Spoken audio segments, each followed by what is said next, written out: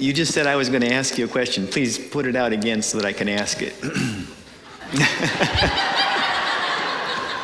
Why am I a Seventh-day Adventist? Why am I? Why are you? Why are you a Seventh-day Adventist? Well, it's based upon the name. The name was chosen by our church in the 1860s to represent what we believe. An Adventist is anyone who believes in the advent of Christ. Which is the second coming or first coming, depending on where you are in history? Could be either one. And seventh day represents the day of worship that we try to honor. So these are the reasons as far as our church is concerned. When I was baptized, we had to go through about 27 points, and it seemed overwhelming for an 11-year-old. I was really relieved later when I found out that there are only 2 points that make it necessary for me to be a Seventh-day Adventist. What are they? The first one is if we accept what the Bible teaches on the condition of man and death. If we do, this automatically limits us down to just a handful of other churches. And then if we add to that, with the belief in the seventh-day Sabbath, there's only one thing left to be, and that's the Seventh-day Adventist. So it's pretty simple. Just 2 points, distinguishing. I also like to remember that Jesus was a Seventh-day Adventist, and all of the apostles were Seventh-day Adventists. The Apostle Paul was a Seventh-day Adventist. All the Bible characters were Seventh-day Adventists. So we have a lot of good company. Yeah, that's a good crowd you just named. Why would someone today, because today there are many people, many Christians, who are not Seventh-day Adventists. What do you suppose would prevent or hinder a person from being a Seventh-day Adventist Christian?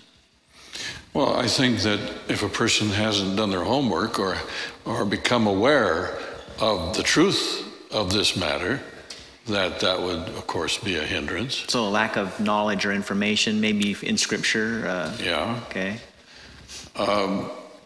I suppose that peer pressure would be one.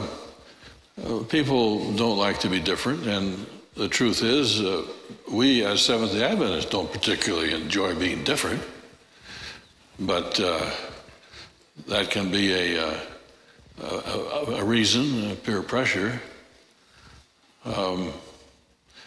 Someone brought up Billy Graham, and I have to leave Billy Graham in God's hands. Only God knows what truth he has understood or misunderstood. But when it comes to my experience, I know what truth I have understood, and that's important. What about the idea, perhaps, that some people haven't become Seventh-day observers or worshipers because they don't understand how God feels about that day? Not simply from a legal perspective in terms of being part of the Ten Commandments, but maybe they don't understand how he feels about the day, what it means to him and what it means to relationship with him. I think that's true. I think that God's presence is very much in the Sabbath. I believe if we look for it, we will find a sense of his presence in that 24-hour period. That goes beyond. That you cannot find in any other day. I believe that you can experience that.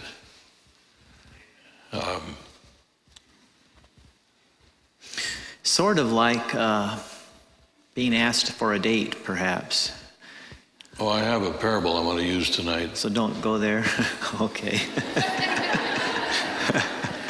I'll look for that parable to come on then in the course of your presentation. I have one last question I think maybe I'd like to just bounce off of you, though. Is it possible to be a Seventh-day Adventist without being a Christian? Oh, sure. Sure. Yeah. That's a scary thought, but, if I don't have a relationship with Christ, I can still be a member of the Seventh-day Adventist Church. Still even be looking for the second coming of Jesus. Yeah. Qualify by name. And keep the Sabbath in a sense. We were over in Jerusalem on Sabbath, looking out the window of our hotel, and we saw crowds of young people going up and down the street and looking at the movies that were advertised at the theaters so they'd know which one to go to after the sun went down. In Jerusalem. Yeah. So they were just waiting for Sabbath to end so they could... And I'm afraid that's the experience of some Seventh-day Adventist young people. Yeah. It's not been an uncommon thing I've discovered for Seventh-day Adventists to want to know what time sun sets so that they can know when the fun can begin again. Or get behind a hill. Yeah, it went behind a hill, so it's down. It's down now. Or behind the garage. Turn the TV back on quick. Yeah. Yeah, well, thank God for VCRs. Yeah. God help us. Well, give us some better reasons for considering Sabbath than perhaps some of those last ones. Okay.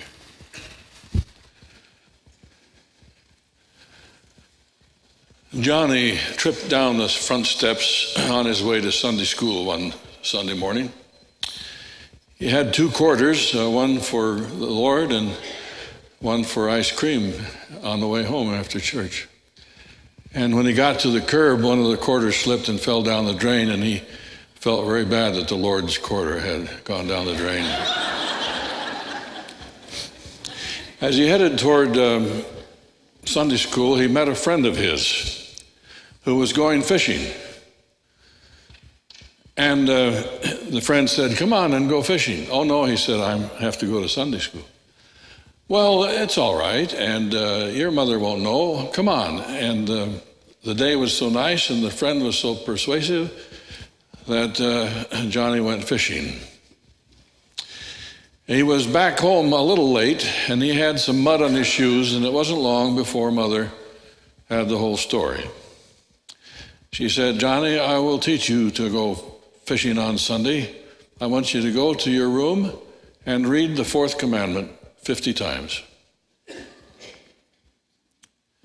So Johnny went to his room and read the 4th commandment. Here it is, Exodus 20, 8 to 11.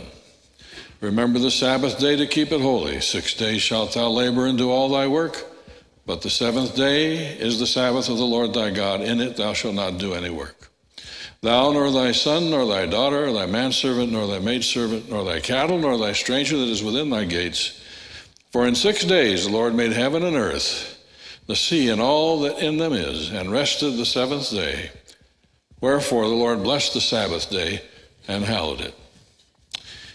He made a mark as he finished, and before he reached the 50 times, he had it memorized.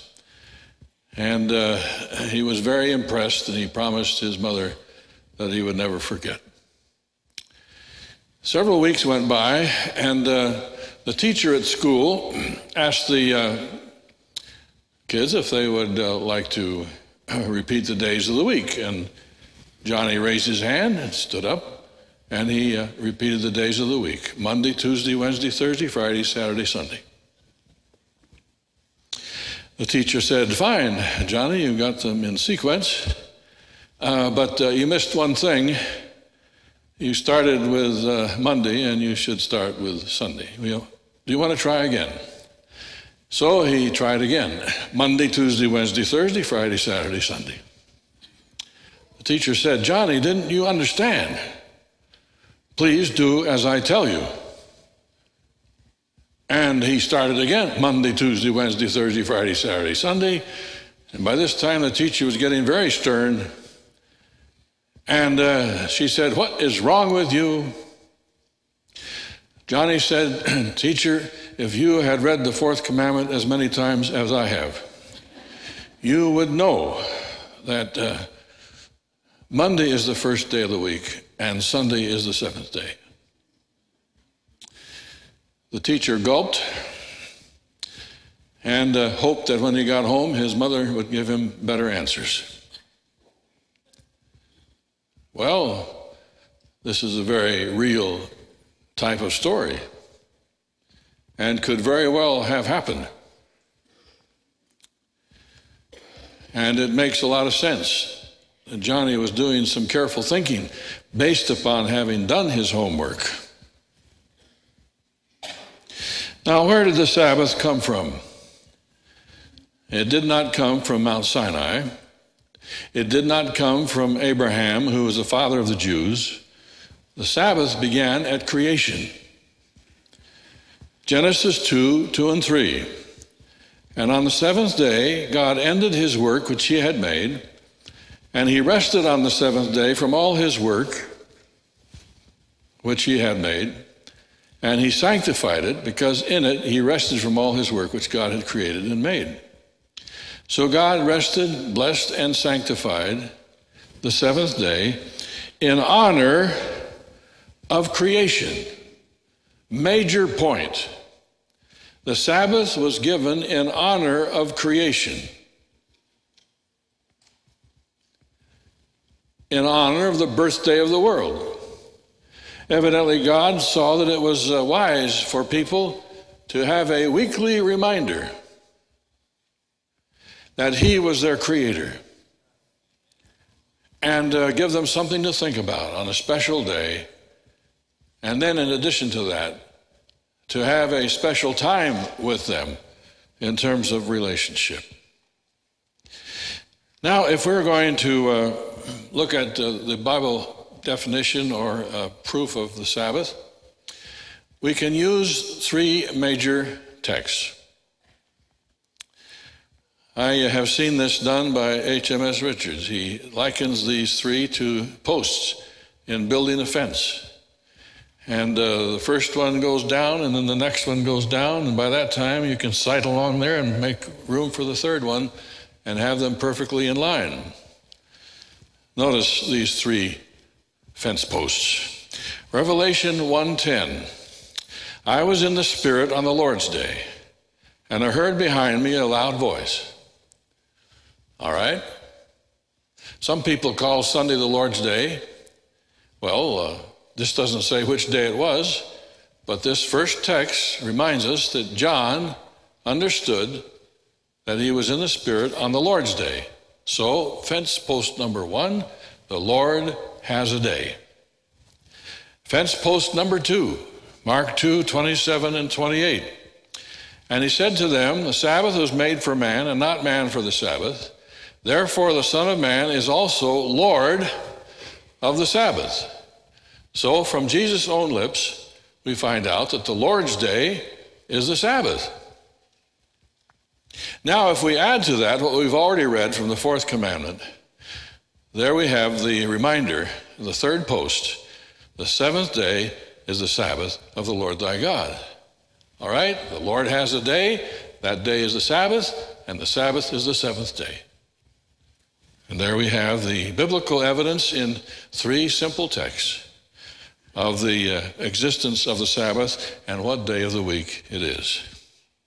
Have you ever thought about it? There is no astronomical reason for the week. The day is caused by the turning of the earth on its axis.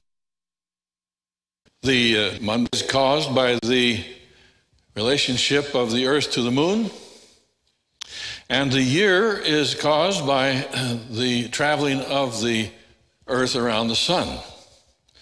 And it travels around the sun in 365 days, 5 hours, 48 minutes, and 46 seconds. And it never varies a fraction of a second.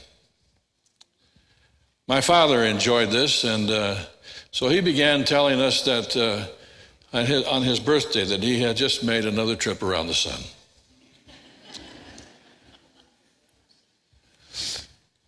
One day I saw a special card, and I bought it for him. It had the sun, and it had the earth going around. And it said, the earth is sort of a scary place to live, but at least you have a trip around the sun every year. So I gave it to him. But the week has no astronomical reason for its existence. The only reason for the existence of the week is creation and the literal 7-day creation story. This is very interesting. This means that when the atheist or the evolutionist says it's Tuesday, the third day of the week, he is admitting, in spite of himself, in the reality of the week, the 7 days of creation. And it's interesting, if you study it through carefully and trace it back, the weekly cycle has never been broken. You can trace this back. We have the same calendar as far as the order of the days of the week are concerned as hung on the wall in the days of Christ when he was here. And we're told that Jesus kept the Sabbath. You can go further back from there, but that's kind of far enough for me. Because if I keep the same day that Jesus kept, when I get to heaven, I think he'll accept that. And that I'll be in good stance concerning the day I worshiped on. Now let's notice that Jesus kept the Sabbath. Luke 4, verse 16. So he came to Nazareth, where he had been brought up. And as his custom was, he went into the synagogue on the Sabbath day and stood up to read. It was his custom to go into the synagogue on the Sabbath. And he didn't necessarily find a welcome every time. Some people say, I don't like to go to church because I don't get anything out of it.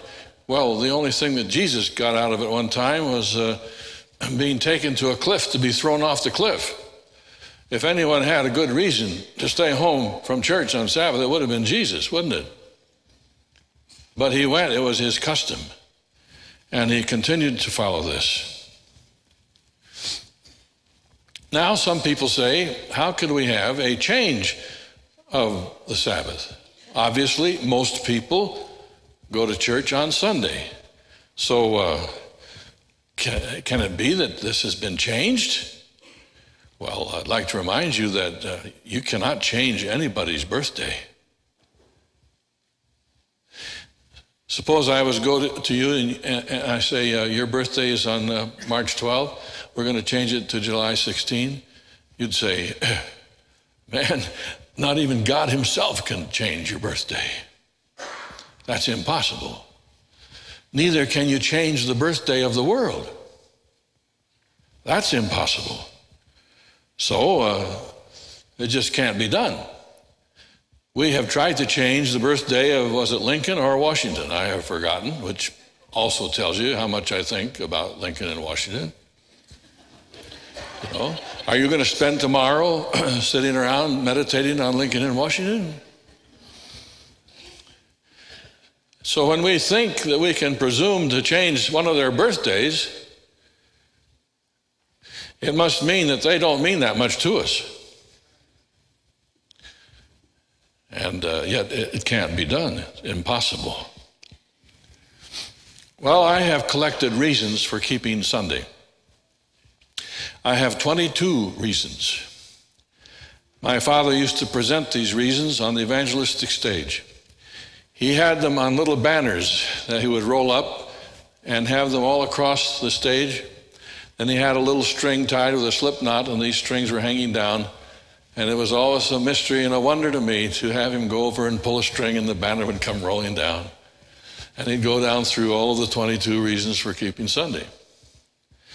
Well, if you analyze them, none of them hold water. They are very trivial and synthetic reasons for keeping Sunday. Most of them are excuses for not worshiping God on Sabbath. But probably the usual reason that most people give for worshiping on Sunday is that it's in honor of the resurrection. At first glance, that sounds nice. But it's not biblical. There is something already in honor of resurrection. Pastor Lee told about it the other day. Baptism. is in honor of the resurrection, dying and rising in newness of life with Christ. So there's no biblical reason for it, but it's probably one of the best sounding reasons that seem to appeal to a lot of people. My father heard that there was a preacher of another church that was going to give his reasons for worshiping on Sunday, so he went to hear him. And this preacher said, Sunday is not the Sabbath. He says, it burns me up to hear people calling Sunday the Sabbath. It is not the Sabbath. Saturday is the Sabbath. And if you want to keep Sabbath, then you are keeping one of the gloomiest days of all the week. That was the day that Jesus was dead in the tomb. But I worship on Sunday because this is the most important and the greatest day of all the week, when Jesus rose from the grave. Well, I guess people thought that was pretty good, at least in his congregation. But look at it for a moment. When Jesus was asleep in the tomb, he had already said the words, "It is finished," which meant that the devil was finished and that the whole plan of salvation was set in cement. It was all accomplished, what he'd come to do. And his torture and his pain and his broken heart were all past as he slept peacefully in the tomb. It was one of the most glorious days of all the week. Was it any problem? Did God worry about whether he could get him out of the tomb on Sunday morning? Not at all. Probably one of the easiest things that God ever did was to give Jesus permission to rise out of that tomb. So there's no reason to feel bad and sorry and call it a gloomy day. It was a wonderful day. And Jesus gave a special meaning to the Sabbath by adding to it his own experience of going to the tomb.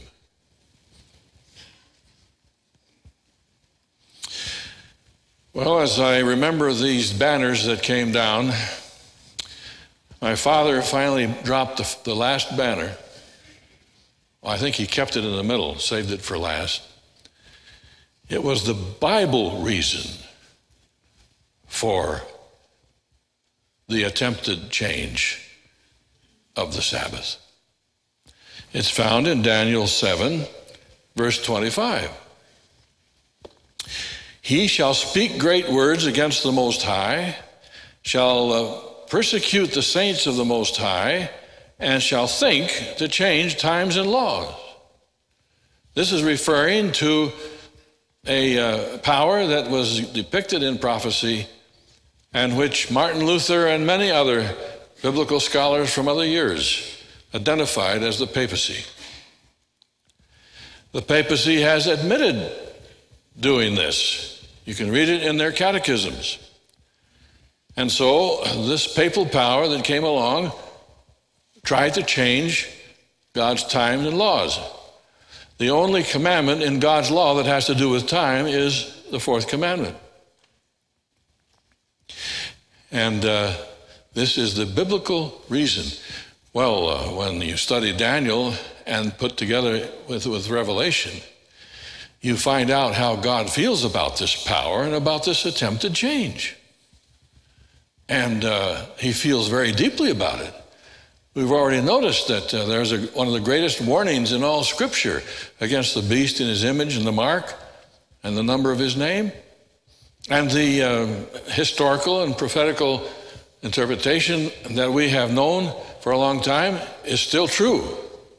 Although we tried to see the experiential in these three angels the other night. But the historical and prophetic are still true, and they make it very clear how God feels about this power that thought they could change his law and his day.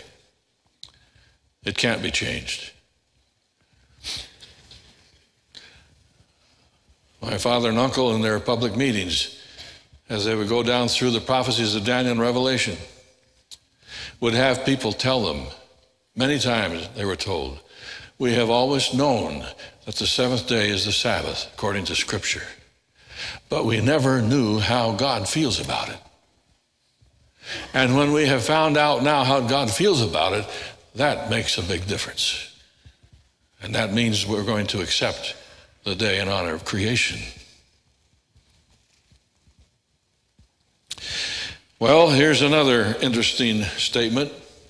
In the book of Hebrews, we found that the Sabbath was represented as a rest. That the key word in the Sabbath is rest. And there remains a rest, God said, for the people of God. He was referring to the people of God on their way from Egypt to the Promised Land. And he invited them to enter into his rest. Well, what rest is this? If you check the context, the first part of Hebrews 4, you find that it was the rest from trying to transform our lives and sanctify ourselves. God has promised to transform our lives and change our lives for us. And the Sabbath becomes a symbol of this. Rest. It's a symbol of sanctification. Notice this in Ezekiel 20, verse 12. Moreover, I also gave them my Sabbaths to be a sign between them and me, that they might know that I am the Lord who sanctifies them. Notice Exodus 31:13. Same idea. Speak also to the children of Israel, saying, surely my Sabbath you shall keep, for it is a sign between me and you throughout your generations, that you may know that I am the Lord who sanctifies you. What does that mean? It means that we can cease from our own efforts to get victory and overcoming and to sanctify ourselves and enter into rest as we let God do that. Well, that is hard work. We've noticed this. It requires surrender. It's hard work. But it is still the invitation from Jesus. We have a hard time accepting a gift in terms of salvation as well as in terms of just regular day-by-day experience. I have a little piece that was written by Debbie Anfinson Vance that is entitled The Trouble with Grace, a Tough Truth for Nice People. Grace can be a problem. The Bible, in fact, brims with unsettling stories that show how grace again and again upsets the apple cart as we know it. Big brother stews when dad throws a party for a money-grubbing runaway who, down on his luck, has come home. Full-time employees grumble when the boss pays all his part-time workers a whole day's wage. 99 sheep are left at risk while the shepherd searches for one that is lost. Now, I might find these stories funny, even useful, if I happen to be the runaway son, the part-time worker, or the one lost sheep. But a high-achieving, denominational, educated, and church-employed person can hardly be typified in such terms. There's too much of the old-time religion coursing through my conscientious good kid veins. So I catch myself sympathizing with the elder brother, the full-time worker, and the 90 and 9, even though I've heard these stories 70 times, 7 times, and know the punchline like mother's voice. Good people who take this seriously have a real problem. For some years now, I have prided myself on not being a legalist, whatever that is. The trouble with grace is that it doesn't have room for me to get uppity about anything I am or am not, and is pretty much blind to the names I call myself. Which brings me to another point. Grace is troublesome not only to the legalist or religious person. Grace can be tough stuff even for ordinary, nice people to stomach. And if you want to go one further, I will say this. There's something about human nature in general that makes it hard for any of us to hold out an empty hand. Because if we did, grace would fill that hand, and what could be more troublesome than that? Gifts are a problem to us. We are disciples of the make your own way, pull your own weight system. We are capable, self-reliant, high-achieving, and we are guilty. We believe deep down that we don't deserve anything we haven't worked, suffered, or paid for. And we narrow our eyes at the free lunch crowd. For all of our talking about giving, more often than not, we mix the reality with trade and obligation. It embarrasses us to take a gift. It gives us a place to worry. Accepting an out-and-out gift is tantamount to charity, which from childhood, nice people have learned is good to give and bad to take. But if light people have difficulty taking grace as the gift for it is, we also have trouble with the way it turns our good order on its head. We believe in the white hats and the black hats, and we don't like the way grace seems to mix them all up. And more often than not, let the wrong hat ride off with the princess into the sunset, while Mr. Deserving stands sniffling alone at the unfairness of it all. There's something untamed about a God who would sponsor that sort of end to the show. It is obvious that we have not yet successfully civilized him to our sense of justice and propriety. I could mention many more problems that grace poses, but I'm going to stop here and go instead to another story Jesus told. Even Jesus admitted that grace could be problematic. Here's the story. No one sews a patch of unshrunk cloth on an old garment, for the patch will pull away from the garment, making the tear worse. Neither do men pour new wine into old wineskins. If they do, the skins will burst, the wine will run out, and the wineskins will be ruined. No, they pour new wine into new wineskins, and both are preserved. So in the meeting of old and new, we may recognize that the trouble with grace is the trouble with us. We are old shirts for new cloth, old vessels for new wine, too proud for the gift. But grace also comes to elder brothers, and with it a choice. We may hold tight to life as we think it should be, cling to what makes us believe we are good.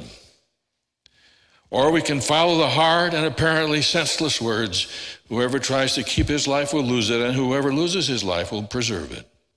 And open ourselves to grace, believing it will give us something beyond the shredded rags and the burst containers, though we haven't the foggiest idea what that will be. And I myself cannot say what that will be, because it is the nature of grace to surprise. One more thing I can say. We who let go of our righteousness and lose our lives will gain a new view of those unsettling stories. We will see ourselves lost in a herd of 99, prodigal in our elder brotherliness, and chronically late to our full-time jobs. Then we may know a shepherd, a father, a generous boss. We may find our lives and laugh at the unexpectedness of it all.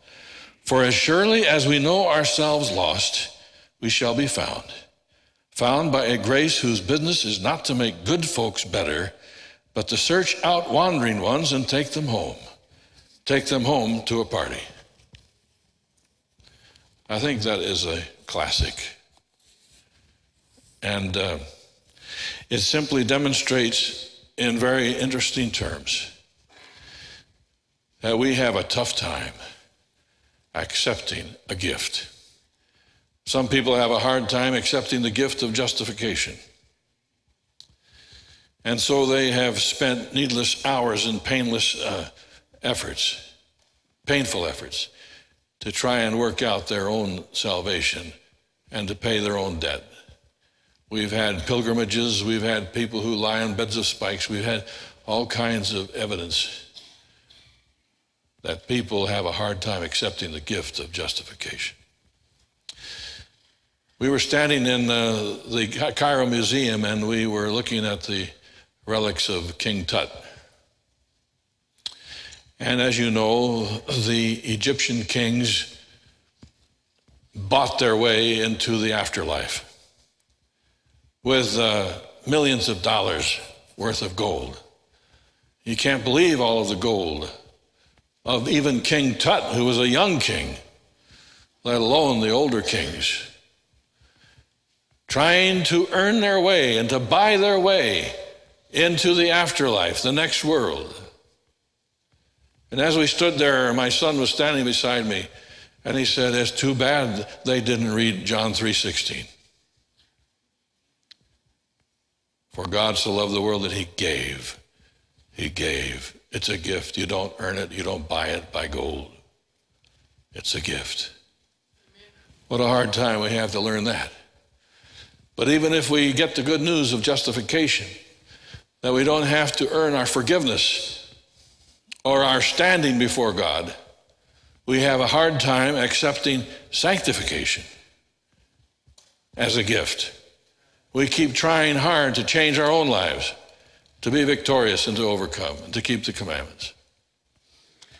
And so we enter into failure. We were having a retreat in Arkansas, where we live.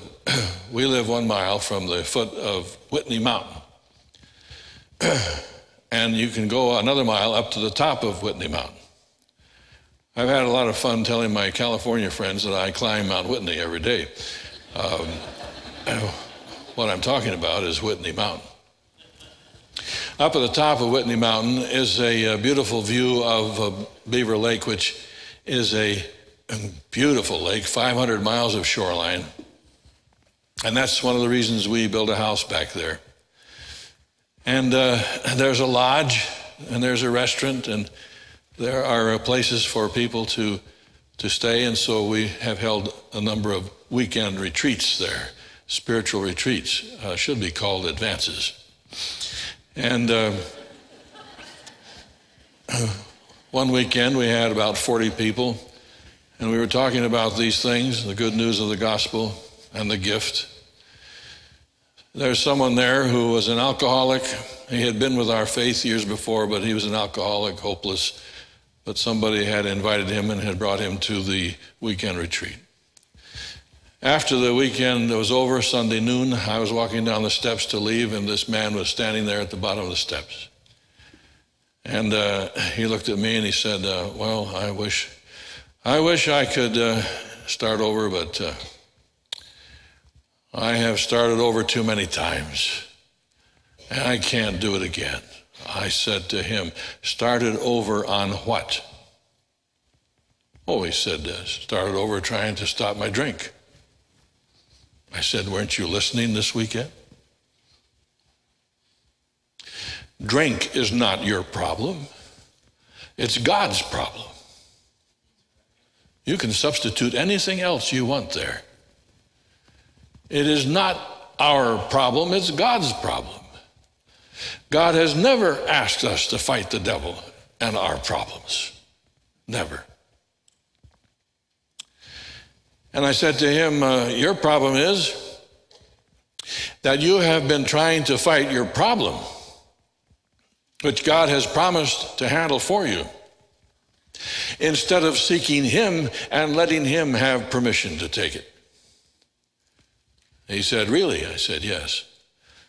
I said, "Do you have a Bible at home?" "Yes." "Do you have the book Desire of Ages and the Life of Christ?" "Well, I think so, somewhere."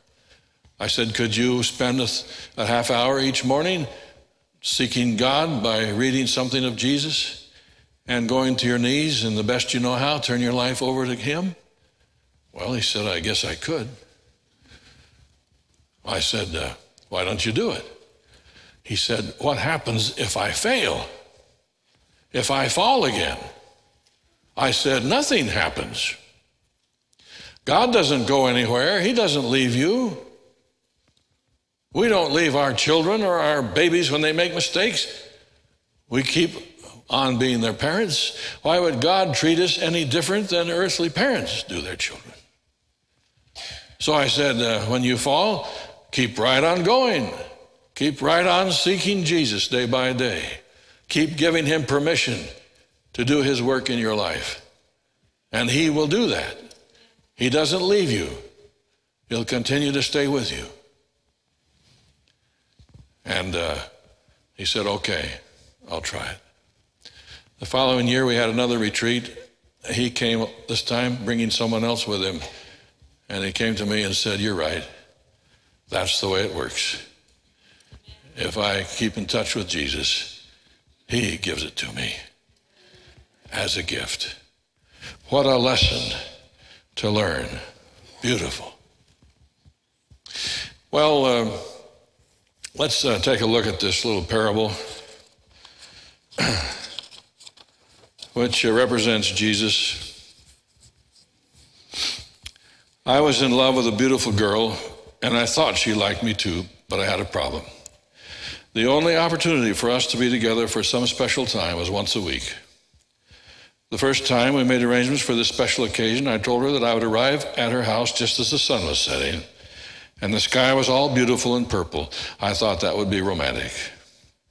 So I came up the front steps at the very moment I had told her that I would come, anxious to see her. I knocked on the door. Her little brother came to the door. Where's your sister, I asked. Oh, he said, I think she's in the shower. Well, you can come in and wait if you want to. So I sat down and waited. After a while, she came through the house, headed toward the kitchen. Her hair was all wet and up in curlers. As she went past me, she said a quick hello and then disappeared into the kitchen. This was rather disappointing. She seemed to be doing something out there in the kitchen with an ironing board, preparing something for the next day. I heard the oven door open and shut and some pots and pans rattling around. I began to wonder if she was very anxious to see me after all, but I continued waiting. And after a while, some of the other members of the family came in. She came out of the kitchen, introduced us, and said, maybe we can sit down and get acquainted. But her little brother said, when are we going to eat?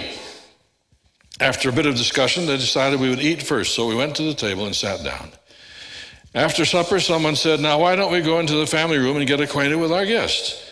And someone else said, do we have to? Well, I didn't feel too good about that, but we went into the family room anyway and began to talk. I noticed that several of them were terribly sleepy, including the young woman whom I was most interested in. In fact, she was nodding and yawning. Little brother finally went to sleep right while we were talking. My weekend with this young woman's family was off to a poor start.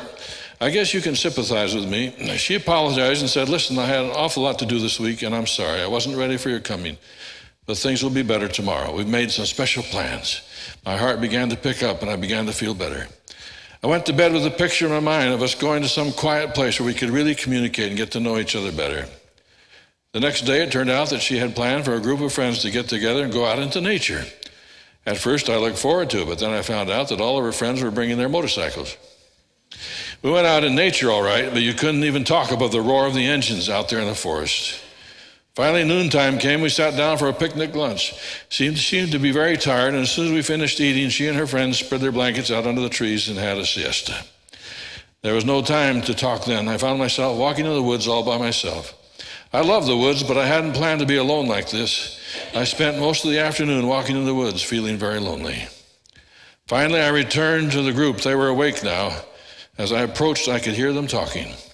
I overheard my friend saying to some of them that she could hardly wait until I left because she had some exciting plans for that evening as soon as I was gone. I left that weekend sad and disappointed because, you know, it's terrible to love someone who really doesn't care that much about you.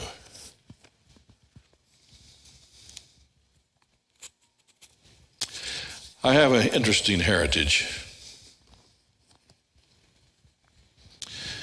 Grandpa Nels came over from the old country, Norway, along with his brothers Knut and Uli and Martin. He settled in Wisconsin.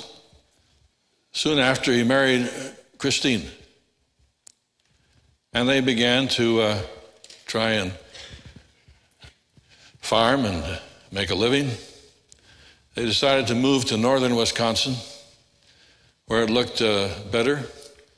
And so they did very well. They built a house and a barn. They had cattle and cows. And then one day, a terrible fire came through. You can still read about it in the annals of Wisconsin history in the late 1890s. And This fire was horrendous. It just ate up the country, burned the fields, burned the forests. People tried to spare their lives by lying in the creeks with just their noses out. Many people did lose their lives. The fire came to Grandpa Nelson's place, burned down the house, burned down the barn, the cattle, the horses. They ended up down by a little spring where the fire was coming in from every direction. It looked like they were done for. The men put the women and children underneath blankets, and then they took buckets and brought water from the spring and doused it over the blankets to help them keep them from suffocating. And then the spring went dry. And their empty buckets were sitting there. The men crawled under. And Grandpa Nels made some promises. He said, God, if you'll spare my life and my family, I promise you I will do anything you want me to do. I'll go anywhere you want me to go. The wind changed. They got out from underneath the blankets. The buckets were full of water. They took the buckets and doused the blankets again, and their lives were spared. Grandpa Nels started over again. The best they could, they began to try and get a place to live. Grandpa began reading his Bible. As he read his Bible, starting with Genesis, he came to Exodus 20:8-11. They were Lutherans. As he read the account of the fourth commandment, he said to his wife, Christine, what day is the seventh day of the week? She said, Saturday. Well, he said, what day is Sunday? She said, the first day of the week. Dummy. However they say it in Norwegian. He said, we've been worshiping God on the wrong day. She said, you're crazy. But the very next Sabbath, Grandpa Nels began worshiping God on Sabbath. Would you like to see a picture of him? Grandpa Nels. There he is. Good old Grandpa Nels. That was when he was 44 years old, just 6 months before he died.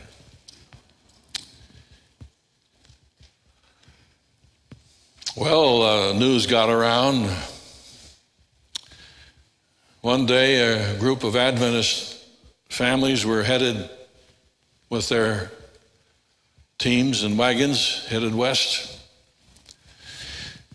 They came to those parts, and they stopped at the fence and asked some farmers, are there any Seventh-day Adventists around here?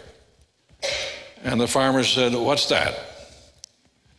They told him. They said, yes, there is a man by the name of Nels Venden, and they gave directions to his place. These people drove into his yard as the sun was just going down Friday night. Grandpa came out to meet them. They said, is your name Venden? Yes. Are you a Seventh-day Adventist? Grandpa Nels said, what's that? He invited them in to stay. They had supper. After supper, they gathered around the table, and these people began to study with Grandpa Nels about the Sabbath and about what God felt like concerning it in Daniel and Revelation. Christine was over in the corner knitting. She had never knitted so fast in her life. But she couldn't help but hear what was going on. And pretty soon she went over and joined them and began to study. And that weekend, both Grandpa and Grandma Nels became Seventh-day Adventists. I have always been proud of my heritage because he did his own homework and followed his own convictions, regardless of what anyone else was doing. Later they moved to Oregon or Washington, across the Columbia River. White salmon, Trout Lake. Later they moved down to Mount Pleasant, overlooking the Columbia River. My father was 9 years old when his father died. And we've gone there to the grave and have thought about it. Dad has told us how that when he had to go to school the next week after the funeral and look out the window into the cemetery where his father was lying, it was almost more than he could bear. He told about his heart breaking when they were throwing the dirt down on the casket in the ground. But before he died, Grandpa Nels called his children one by one. There were 5 boys and 2 sisters. He called them one by one, like the old patriarchs in the Bible, to his bedside, and he asked them to promise to meet him in the better land. And they promised. And my father and uncle became preachers and tried to share the good news across the country.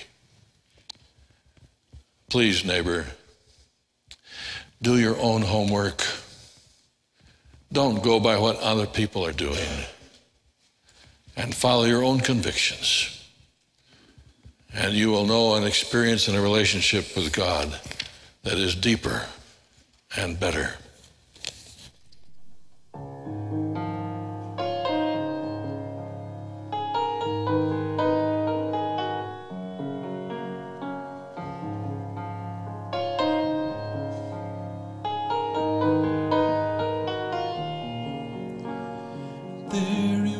Just waiting in that same familiar place, an empty spot beside him where once I used to wait, to be filled with strength and wisdom for the battles of the day. I might have passed him by again, but I clearly heard him say, I miss my time with you, and those moments together. I need to be with you each day, and it hurts me when you say you're too busy trying to serve me. But how can you serve me when your spirit's empty? There's a longing in my heart, wanting more than just a part of you. It's true, I miss my time with you.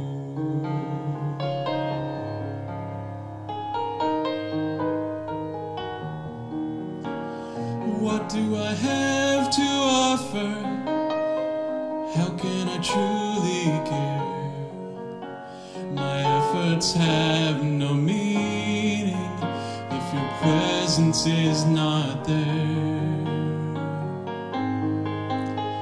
But you'll provide the power if I take time to pray. You'll be right there beside me. You'll never have to say, I miss my time with you, those moments together.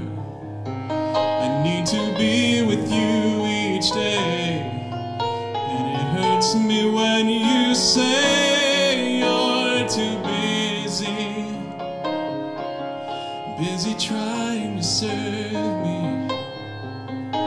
But how can you serve me when your spirit's empty? There's a longing in my heart, wanting more than just a part of you.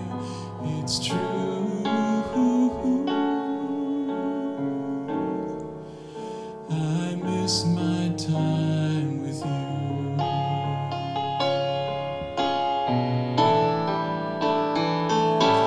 I miss my time with you. Those moments together. I need to be with you each day. And it hurts me when you say you're too busy trying to serve me. But how can you serve me when your spirit's empty? There's a longing in my heart, wanting more than just a part of you. It's true, I miss my time with you. Yes, it's true.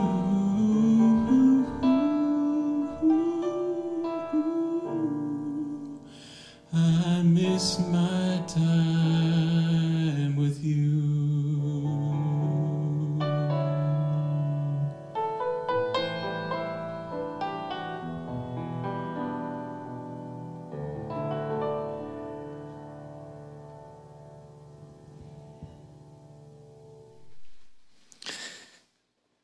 Lord Jesus, thanks for setting aside time for us, for even designating a day each week where we can especially grow close to you, and for putting in that day a reminder that we can rest from trying to be victorious over the things that trouble us, and even turn that over to you as well. Please forgive us for not being nearly as interested in seeking you as you have been in seeking us. Please prompt us to respond out of gratitude and love to your invitation for rest and fellowship. In Jesus' name, amen.